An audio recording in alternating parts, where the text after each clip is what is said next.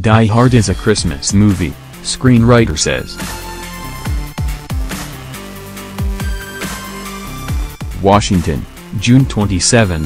Actor Bruce Willis poses with objects from the Die Hard series of films that he donates to the Smithsonian's National Museum of American History. June 27, 2007 in Washington, D.C.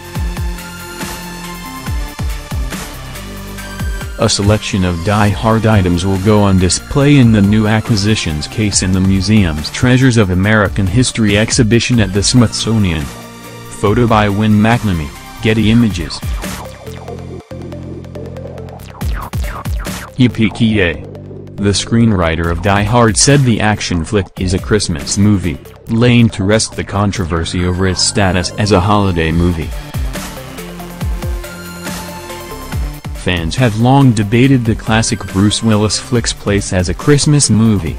Critics say that just because it takes place during Christmas doesn't make it a Christmas movie. While the plotline including terrorists, kidnapping and all-around mayhem are not reminiscent of a traditional Christmas, fans laud the film's themes of love, sacrifice and devotion. Plus a woman about to give birth, is, featured prominently. Stephen E. D'Souza, one of the movie's screenwriters, said on Twitter, @Fallon, replying to @JKTapper @Stephen E. D'Souza.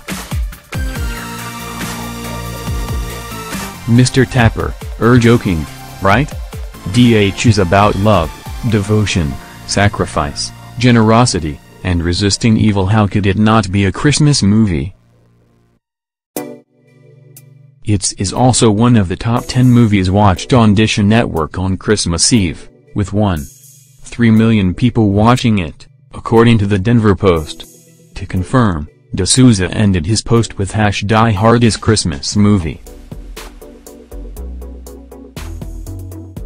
@Stephen E. D'Souza, I'm sure you weighed in on it before, but I've never heard you or Jeb Stewart offer your take on whether Die Hard is a Christmas movie. Yes, because the studio rejected the Purim draft.